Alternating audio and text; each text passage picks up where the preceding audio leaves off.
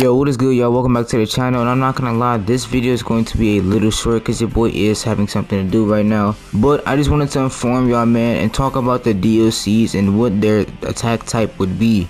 So I feel like for the Ishiki DLC, we'll definitely send him on attack or range, knowing that his abilities and those little like box things that he used on Baryon Naruto and Sasuke Boruto, he definitely used those, and those are long distance moves. All of those rods and everything, the same thing that Jigen used.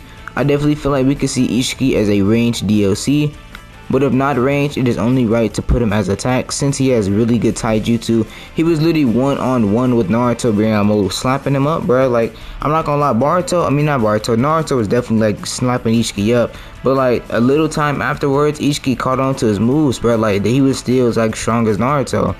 So not gonna lie to you, like I definitely feel like he would be attack type or a range type. As for the Baryon Naruto DLC, I feel like he is going to be attack or healer.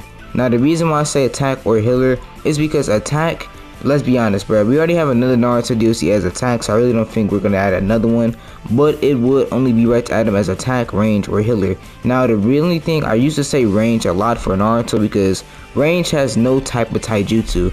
Healers have hand-to-hand combat, defense is already OP, and freaking attack types already have hand-to-hand combat with already taijutsu skills. And then on top of that, you have no type of taijutsu or hand-to-hand stuff for range. So I feel like if they was to add Baryon Naruto as range or healer, it would really make the game well. Now as for me saying he is healer, it is because he actually healed his son Boruto in the anime when he was in Baryon mode. If y'all didn't know, he actually did heal him with that little thing, like with his chakra from Kuruma, he actually put him like in a little chakra like state wall. It's kind of like a chakra cloak for him to like heal Boruto's wounds. So I definitely feel like that can make him a healer, because you know how they say, bruh, you know, we thought Itachi reanimation was going to be like a range, but he turned out to be a healer. It do not matter what they did for healing, it just matters if they fit the class. That is all the information I wanted to cover today. I definitely do feel like Ishiki DLC will be a attack or range, and I feel like the Naruto Baryon DLC will actually be a range or a healer.